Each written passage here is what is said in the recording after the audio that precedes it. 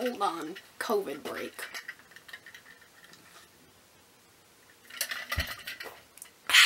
Named... Can't remember.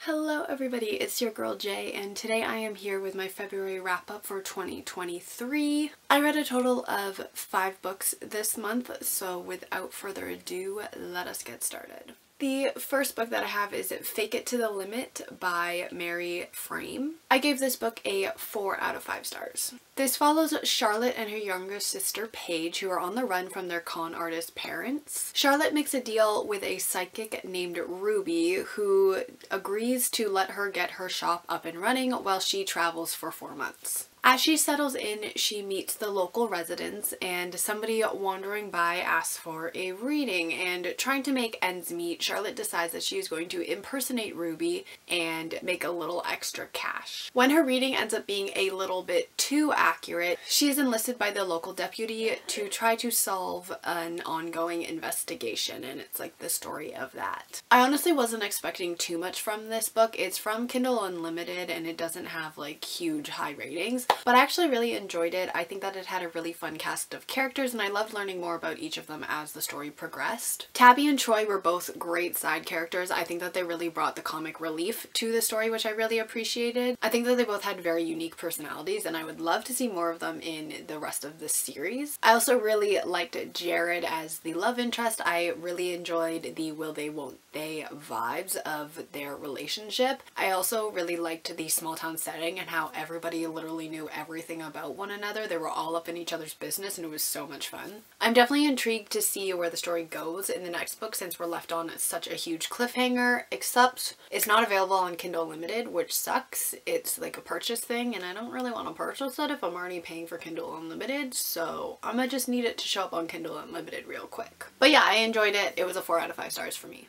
Next book I have is Love and Other Great Disasters by Becky Dean. I ended up giving this a 2.5 out of 5 stars. After a knee injury that changes the course of her life, Brit Hanson embarks on a little scavenger hunt based off of British literature.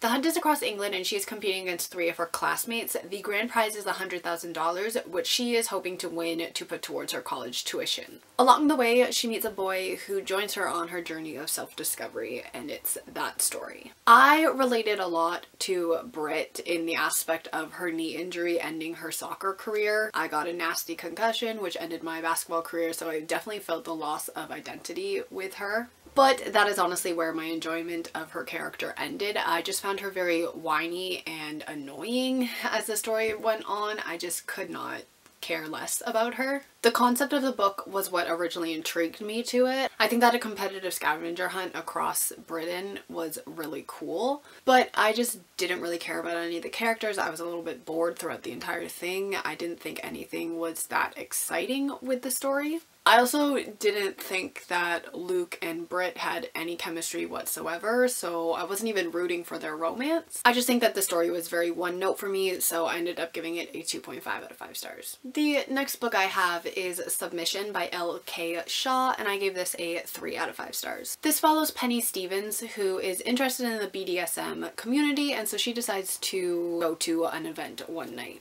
There she meets a dom named Marcus who she is instantly drawn to, and they enter a relationship, but she quickly realizes that she may be in over her head when a dangerous man named Evan starts lurking around. I enjoyed this for the most part, although I do think that it became a little convoluted at times. We get alternating points of views, but the chapters aren't labeled with whose point of view you're reading from, so you kind of have to guess based off of the context that's going on. I liked Penny for most of the book, except the ending when the big twist is revealed. I just didn't really understand the things that she did. I also thought Marcus was very interesting, except his backstory was very confusing at times, especially as more things were coming to light. I did like the relationship between Marcus and Penny though. I think that he was very patient with her learning the lifestyle and all the new experiences that came with it. I really like the side characters of Bridget, Donovan, and Connor. I think that they were very interesting and I really want to see more of them in the rest of the series, but I ended up giving this one a 3 out of 5 stars. The next book I have is Wild Blood by Lauren Blackwood, and I gave this one a 4 out of 5 stars. This follows Victoria, who was kidnapped by the Exotic Land Trading Company when she was only 6 years old. She is a wild blood, which means that she is a hot commodity, and she is now 18 years old, and her one dream is to escape the touring company. The only way to do this would be to earn a promotion over her ex-best friend and lover, Dean, who betrayed her. When the opportunity to impress her boss's newest conquest, a gold miner named Thorn, arises, Victoria must use her magic to secure her freedom. I enjoyed this a lot more than other people seem to enjoy it. I listened to it on audiobook, so I'm not sure if that is the reason behind it, but I think that the narrator did such a great job with telling the story and the characters' voices. I think that the pacing was really well done, and I was definitely curious to see where the story was going to end up. I, for one, really loved the jungle setting. I think that the creatures were terrifying, and I really loved learning all of their protection methods. I was so intrigued by the wild bloods and the river mama and the shadow creatures, especially Little Biggs. He was so precious, and I wish that there was more of a focus on that rather than the romance aspect of the story. I also wish that there was more backstory and explanation of what a wild blood is and the magic that they possess, because I am still a little bit confused with what that consists of. I also think that the conversations of ecotourism, human trafficking, and power dynamics could have been dived into a little bit deeper, but I do see where the author was going with it. I really enjoyed Victoria's character. I thought she was such a strong personality, and I loved the found family trope, so I loved watching her protect her boys so fiercely. I wasn't the biggest fan of the insta love in this. I wish there was more of a focus on the actual mission rather than the love affair. Honestly, I was way more interested in her toxic relationship with Dean than I was with Thorn, so take that as you will, but I did really enjoy the story, so I gave it a 4 out of 5 stars. And then the final book that I have to talk about is The Queen of Volts by Amanda Foody. This is the 3rd installment in the Ace of Spades trilogy. It is finally over and I'm so upset about it, but I gave this a 4 out of 5 stars. This picks up right where King of Fools leaves off, and like I said, I am so upset that it's over, but I did really enjoy how the story ended. I'm going to miss these characters so much though. We all know at this point how much I love morally gray characters, and this was chock full of them.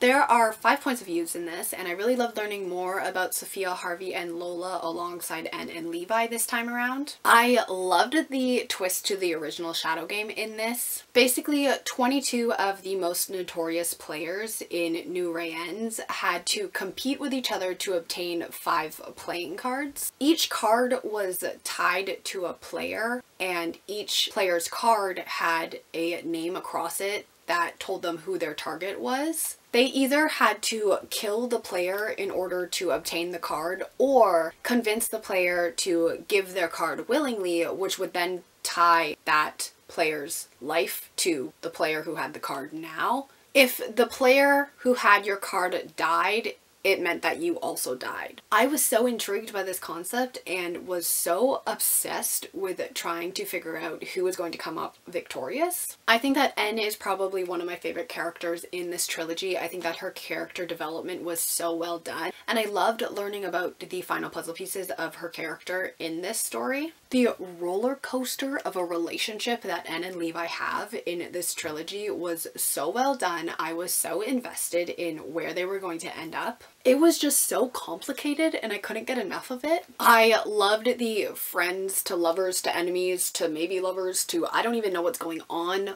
arc that they had. I was just rooting for them so hard in this, so it was just really well done. Lola, on the other hand, I was not the biggest fan of in this, which was such a disappointment because she was one of my favorite characters in the previous book. Harvey was an intriguing character, but I think he pissed me off more times than not in this. Sophia was another character that I really liked. I think that her backstory was very interesting to learn more about, and I'm always a sucker for Levi, so that's no surprise. If you have not read this trilogy yet, highly recommend it. Take this as your sign to read it. It is such an underrated series, in my opinion. Please pick it up.